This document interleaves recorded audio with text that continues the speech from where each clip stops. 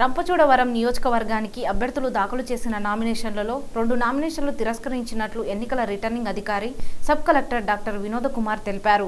తిరస్కరణకు గురైన నామినేషన్లలో ప్రజాశాంతి పార్టీ తరపున నామినేషన్ పత్రాలు దాఖలు చేసిన మాన్సింగ్ లావుడ్య ఫారం ఏబీలు సమర్పించలేదన్నారు. అలాగే బీజేపీ నుండి దాఖలు చేసిన వారిలో కురుసం సుబ్బారావు కూడా ఫారం ఏబీలు సమర్పించకపోవడంతో తిరస్కరణకు గురైందన్నారు.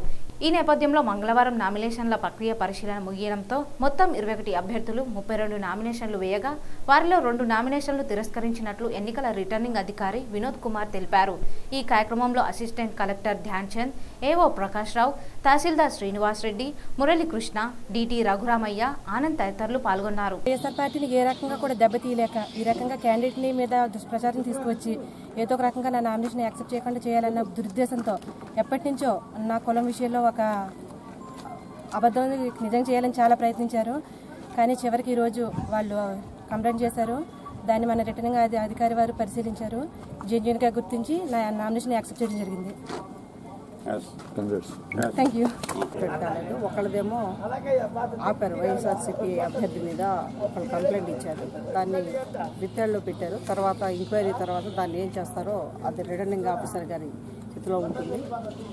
మేమైతే ఇప్పటి వరకు సక్సెస్ఫుల్గా నామినేషన్ విత్డ్రా వరకు యాక్సెప్టెన్స్ వరకు పనిచేయడం జరిగింది.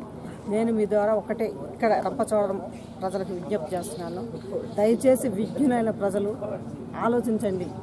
ఎవరికి ఓటేస్తే మీకు న్యాయం జరుగుతుందో ఆలోచించి ఓటు వేయమని మిమ్మల్ని కోరుకుంటున్నాను. నేను కొమరం ఫణీశ్వరి అని. అయితే మీకు ఒక్కటే చెప్తున్నాను, ఒక పార్టీ గెలిస్తే ఒక నాయకుడి కింద, ఇంకొక పార్టీ గెలిస్తే ఇంకొక నాయకుడి కింద, ఒక రాజు దగ్గర ఒక కాపు దగ్గర వాళ్ళు కబంధ హస్తాలలో ఈ అభ్యర్థులుండి మనకి ఏ పని చేయటానికి కూడా అవకాశం లేకుండా జరుగుతూ ఉంది. కాబట్టి మీరు జాగ్రత్తగా ఆలోచించండి. ఎవరైతే మీ హక్కుల్ని మీ అభిప్రాయాల్ని ఇస్తారో గౌరవిస్తారో వాళ్ళకి మీరు ఓటేసి గెలిపిస్తే ఎమ్మెల్యేగా ఉన్న వ్యక్తి ఏ విధమైన పనులు చేయొచ్చో చేసి చూపించడానికి అవకాశం కలుగుతుంది.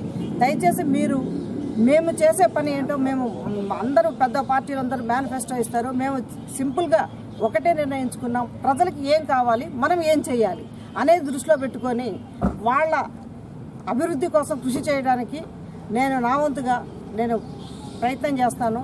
ఇక్కడ సరైన స్కూల్స్ లేవని, ఉన్న హాస్పిటల్లో మెడిసిన్స్ లేవని, పల్లెటూళ్ళకు వెళితే సరైన రోడ్లు లేవని చాలా ఇబ్బందికరమైన పరిస్థితుల్లో ప్రజలు ఉన్నారు. కాబట్టి ప్రజలే ఒక మార్పు కావాలి అని కోరుకుంటున్నారు.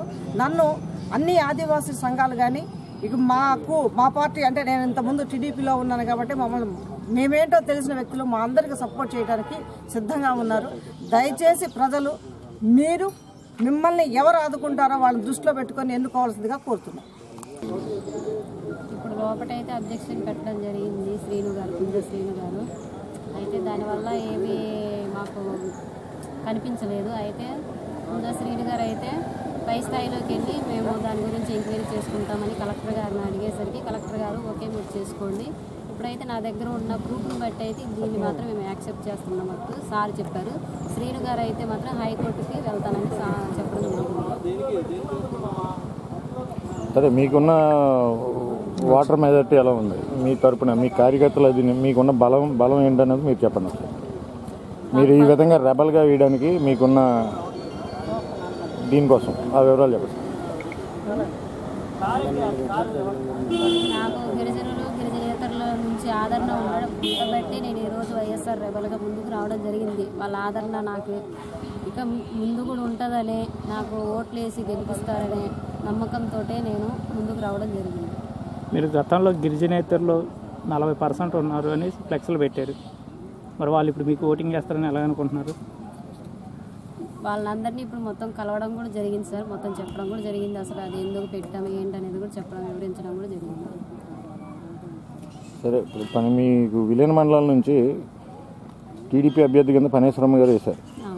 వాళ్ళు మీకు మంచి పోటీ, ఆవిడ నుంచి మీకు పోటీ ఏ విధంగా ఉంటుంది అనుకుంటున్నారు? మాకుండే ఓట్ బ్యాంకు మాకుంది సార్, ఎవరు బట్టి వాళ్ళు ఉంటుంది.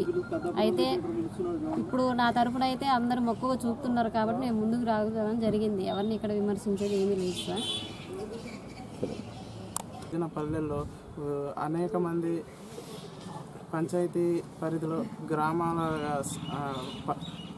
ఏదది గ్రామాల రోడ్డు సౌకర్యాలు, నీటి సౌకర్యం ఎంత కనుమరుగైపోయింది. సర్పంచులు కానీ ఎంపీటీసీలు కానీ వీళ్ళెవరు పట్టించుకునే పరిస్థితి లేదు. ఇదివరకు శాసనసభ్యులు ఎంతోమంది ఎన్నికయ్యారు, వారి పరిస్థితి ఎవరు పట్టించుకోని పరిస్థితి ఎదురైంది. వాళ్ళని బేసిక్ చేసుకొని నేను ముందుకు రావడం జరిగింది. ఈ అందరు సంవత్సరాల ప్రజలు కనికరిస్తే నేను నెగ్గిన వెంటనే వాళ్ళందరికీ సౌకర్యాలు కల్పిస్తానని గ్రామాల్లో చెక్ డ్యాములు కానీ, మంచినీటి సౌకర్యం కానీ, రోడ్డు సౌకర్యాలు కానీ, సిమెంట్ రోడ్లు, సీసీ రోడ్లు ఇవన్నీ కల్పిస్తానని, కుల ధృవీకరణ పత్రాల విషయంలో గ్రామాల్లో అందరికీ ఇప్పించే మార్గం రెవెన్యూ ఆఫీసర్లతో మాట్లాడి ముందుకు నడిపిస్తానని కోరుతున్నాను.